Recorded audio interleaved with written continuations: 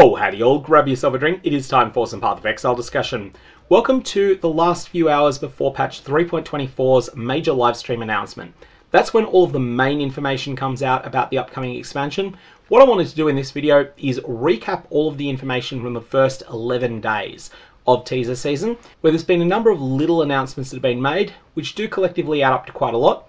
And in addition, there's a couple that came out after I put out my day 11 video. So I want to quickly go through those first. Then after that, I'll do a recap of the major stuff that came out earlier in the teaser season. And then I'll finish with a list of things that we want to look for in the patch notes, which are things that may or may not be there, but that will have a big impact on patch 3.24. So let's start with this particular screenshot. Now, in PathOfExile Necropolis, Strongbox icons will appear on the minimap. So this is just a little quality of life change, but hidden among this, there's a lot of other things. Firstly, this Forsaken Seal Strongbox has a text contains 3 additional Anarchy Scarabs. 1, Strongboxes can't roll anything related to Scarabs unless they're operative Strongboxes. And 2, there's no such thing as an Anarchy Scarab in the 3.23 era of the game. Presumably, Anarchy Scarabs are going to relate to Rogue Exiles in some way. Maybe they'll cause more Rogue Exiles to be on the map. Maybe they'll cause every Rogue Exile to have additional loot. Maybe they'll do something else. But given that Rogue Exiles were tied to the Anarchy League, that is likely what these are going to do in some form. Additionally, you'll notice this interesting Scarab-like artwork that does not match anything currently in the game. This is something people have been discussing online, and no one really has worked out what exactly it is. Finally though, you'll see a stack of 16 Divine Orbs. This is something that can't exist in the game in patch 3.23. In 3.23, Divine Orbs are hard capped at 10 in each individual stack. Now this is going to be one of those things that's not going to have any impact unless you're a top 1 or maybe top 2% player in PathOfExile, but for that section of the player base, this is going to be enormous. This is going to mean that large trades involving more than 600 Divine Orbs exchanging hands will be able to be done securely. In particular, this is going to mean a much higher level of protection against scams when trading a Mirror of Kalandra down into Divine Orbs. Again, this is one of those things that's only going to benefit the wealthiest 1 to 2% of the player base, but it is going to be something that'll be a big improvement for that section of the player base. Additionally, you'll notice here a fairly unusual bow base. This is a bow that is in the game normally, but it's a very low level bow. I'm kind of curious why it would be in this player's inventory. It's the sort of thing you wouldn't normally pick up, but potentially we'll find out more on that when the live stream happens. Another question that's come up a lot is what on earth are these gloves that this player is using? Now these are gripped gloves, which is something that exists in the game at the moment, and they have both Eater of Worlds and Searing Exarch influence on them. Normally it would be an uncommon choice to wear grip gloves at endgame because they're one of the rarest of the bases, but a lot of their power lies in their unusual implicit, and that unusual implicit is in the 3.23 era of the game, destroyed when you apply Searing Exarch and or Eater of Worlds influence to the item. It will remain to be seen in tomorrow's patch notes whether that remains the case in patch 3.24 or not. Okay, so that's all the new stuff. Let's summarize all the things from earlier on. Day 1 was all about the Pantheon and the quality of life upgrades that are being made to the Pantheon, which is that once you upgrade to Pantheon on one character, that Pantheon upgrade will default to being on for all of your characters, but if that character prefers not to have it on, they can turn it off. The Day 2 announcement related to trade quality of life and provided new ways that you can shift, control, click, add a particular type of currency from your inventory to dump all of them from your inventory into a trade window at once. On Day 3 of teaser season, there was an upgrade announced to fusing quality of life. This is something that only benefits you when you're chasing a 6 link and you are willing to roll over a 5 link, but you can control and left click, and when you do that, then it will apply fusings at a pretty fast rate. It seems like it's about 7.5 a second, and it will keep doing that until your item is 6 linked or until you run out of fusing orbs. Additionally, on Day 3, there was a major interview that was done with Preach Gaming that's worth having a look at, and I'll put a link to my summary of that down in the description below. Day 4, they teased Vaal Split Arrow, which was not something that was openly teased. It was like a covert hidden thing inside the teaser. And they also talked about some quality of life upgrades to Breach, where walking over a Breach hand will be sufficient in order to unlock it, and also the precise mechanics of the way that Affliction is going to be removed from the game. The Day 5 one though was the most important one of the lot, and this was some major shakeup that's happening to the Betrayal system. Betrayal is being overhauled substantially. The most significant things that have been announced so far, and I kind of expect we'll get more on this when the live stream takes place in a few hours time. The most significant things announced so far though, Veiled Chaos Orbs are being deprecated, they're not going to exist anymore, and a new orb called the Veiled Orb is going to function the way that an Ashling Slam does at the moment. This is going to have major flow-on effects to crafting, particularly in the boot slot and the ring slot, and I'll put a link down in the description below to a video that I put out about crafting boots in the new meta. The Day 6 teasers involved Harvest and some quality of life upgrades that are being made to the crafting bench for Harvest. The Day 7 announcements discussed an overhaul that's taking place to what happens when you Vaal maps. Basically, Vaaling maps is changing completely, and not all of the details have been made public as yet. Day 8 was a nerf to stack decks, where stack decks are no longer going to be able to drop boss-specific unique items. Note that this only applies to unique items from bosses, things like mortal fragments from the divination card Sambodi's Vow, and Uber Elder fragments that come from the divination card the Eldritch Decay. You can still get these. They're going to be able to be ripped out of stack decks, but it's going to be the unique items that are not going to be able to come from stack decks at all.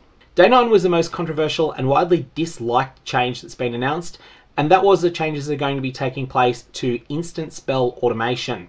It is no longer going to be possible to keybind an instant spell skill to your left-click mouse and have that function as both move and also cast that instant speed skill whenever it's off cooldown, the way that you can in 3.23. In exchange for this nerf though, there will be a couple of new gems added, some of which look like they could be a little bit of fun in some weird situation. Day 10, Granier Games announced an Uber Elder fragment swap and also some changes to Maven Invites, which are going to mostly be a buff, but also are going to nerf a couple of corner case strategies, especially in Trade League. And on day 11, they announced a nerf to Detonate Dead for monsters. Anyway, that's a quick summary of everything that's come up. I'll put a link down in the description below to the most important videos out of these, which I think are the day 5 video first and foremost. Secondly, the discussion of the potential new boots crafting meta. And thirdly, day 9, which was the nerfs to instant spell automation. All of that will be linked down below. Okay, so the last thing I want to talk about is 9 things you want to watch for in the patch notes. I'm working under the assumption we're probably going to get the patch notes at the time that the reveal takes place of the live stream. That's been what Granier Games have done in recent times. It's not guaranteed, they haven't promised it, but it has been what they've done for about 6 or 7 leagues in a row. But these are the things I think you really want to keep an eye out on when those patch notes come out. Firstly, there is a question, probably listed as a bug fix, of do they nerf the crazy interaction that's clearly unintended between Rain of Arrows of Artillery and trap support that exists at the moment. Now this isn't trap support when monsters detonate those traps, it's when those traps time out, which tends to involve the unique belt Sunblast as well. I'll put a link down in the description below to some discussion of this over on the PathOfExile subreddit and the PathOfExile build subreddit. But basically, if this interaction is not nerfed, if it's not patched, because really it is a bug, it's not something that's an intended behavior, but if it works the same way in 3.24 that it did in 3.23, then it is the premier boss killer of the league. The second thing you want to look for is just how much they decide to nerf Penance Brand of Dissipation by. This skill is definitely getting nerfed, and even if it's nerfed by 50% less damage than it's got at the moment, it is still going to be the best skill in the game. But if it's nerfed by 60%, it's still going to be an A-grade skill. If it's nerfed by 65%, it's still going to be pretty solid. If it's nerfed by 70% or more, it's probably not going to be used very much. This is going to have a huge impact on what skills are considered worth playing, because when a skill is more than 20 or 30% worse than the best skill, a lot of people will say it's not worth using. And if Penance Brand of Dissipation isn't nerfed by at least 55%, then pretty much everything else in the game is going to end up feeling not worth using as a direct result. Third thing you want to look for is the potential of any buffs to Ultimatum that might happen. Ultimatum is one of those mechanics that was a player favorite back in 3.14, and especially for the 10 leagues or so that it was out of the game, but then it came back to not very much fanfare in 3.23. Lots of people talked about it at league start, people tried it, and generally weren't that impressed. I don't think it's quite as bad as a lot of people claim, but it's also something that doesn't have very many medium payoffs. You either hit big or you hit trash, and you hit trash probably a bit too often. What Ultimatum really needs, in my opinion, is a few more medium hits. Like for instance, if you had an 8% chance every round beyond the third to get a big stack of like 15, 16, 17 Chaos Orbs, that'd be the sort of thing that would make Ultimatum feel a bit better. Sometimes you're going to get that massive reward. You're going to get that rare item that looks like rubbish, but if you apply a Mythic Orb to it, it has a chance of becoming a +2/+1 Cloak of Flame. And other times, you're going to end up walking away not that happy with the way that it went, but at least you've got a stack of 17 Chaos Orbs and maybe you got a Gilded Scarab from one of the other awards. You don't feel like you completely wasted your time. Too often with Ultimatum, you spend 2 minutes clearing the event. It's a really tense 2 minutes, it's actually a lot of fun, but you end up coming away with next to nothing from it. The fourth thing to look for in the patch notes is something I've quickly mentioned before, and that is the question of what exactly is going on with all of these gripped gloves and other similar bases that have got Eldritch implicits on them. It may just be coincidence, but it may also be Grinding Gear Games sort of subtly hinting that they're buffing these bases to retain their special implicits through the use of Eldritch implicits. If that happens, the ones to really watch are probably going to be the two-tone boots, the fugitive boots, the bone helmet, and the astral plate. Those are the bases that I think have the most potential, although gripped gloves, spike gloves, and the like will also become pretty solid again. Next thing to look for is the potential for Vaal Split Arrow. Is this being added to the game? And if so, is it any good? What are the numbers like on it? We'll have to find that out when the live stream happens, but it definitely was strongly hinted at in that day 4 video. The next thing to look for is the potential for any nerfs that might be taking place to the charge stacking package that existed and was pretty dominant in gearing in patch 3.23. It's very common to see characters that use Malachai's Loop as a shield, Void Battery as a weapon, and that use Badge of the Brotherhood as their amulet, plus 2 +1 power charge rings, 1 on each finger, and then it all comes together with Ralakesh's Impatience, the unique boots that were buffed first in 3.19 and then received a second significant buff in patch 3.23. The big question is, does this package remain as strong in 3.24 as it was in 3.23? If it is, then expect Ralakesh's Impatience to be very expensive this league. If it is not as good, then it may still end up being worth using, and that's something we're going to have to pay attention to.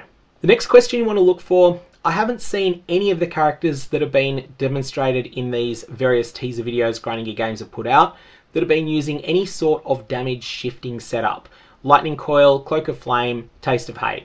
Are these items being nerfed in patch 3.24? We don't know, and that's something to have a look for in the patch notes when they come out. Ultimately, I think the real problem there is that monsters have too much physical overwhelm, and that means that not having this physical damage shifting ends up being a bit of an unreliable defense, because having 7 million armor is a fantastic defense against almost everything in the game until you come across that physical overwhelm rare, and then it just one-shots you because it hits you for physical damage. And although you've got 90% mitigation of Fizz, it then penetrates 30% of that, and so you take 40% of the base damage and you go splat. If you had physical shifting instead, then you might take a little bit more damage from everything else that's hitting you, but when that big terrifying monster comes along, it hits you and you survive it. So pay attention to whether there's any overhauls to monster physical overwhelm numbers and also to physical damage taken as X shifting. Finally, 2 more things that I think you want to look for. The first one is the potential for nerfs to Molten Strike of the Zenith and or to Arc of Surging. And finally, buffs to currently underplayed skills. There is a lot of potential for a skill to become the next Seismic Trap. Seismic Trap was a complete and utter dumpster tier skill for a very, very long time. Everyone forgot that it existed. It was a laughing stock of the game. Then suddenly, Grinding Gear Games overbuffed it. They buffed it so much that even after a couple of nerfs later, it was still one of the best skills in the game. We'll have to see whether that happens again, but any skill that's been buffed, even if it was completely terrible before, is worth assessing on its new merits, because sometimes one of those skills might end up being the next Seismic Trap. Anyways, that's all I've got for the moment. May your Vaal Orbs have interesting results, and I will see you for the live stream of the patch notes in a few hours' time.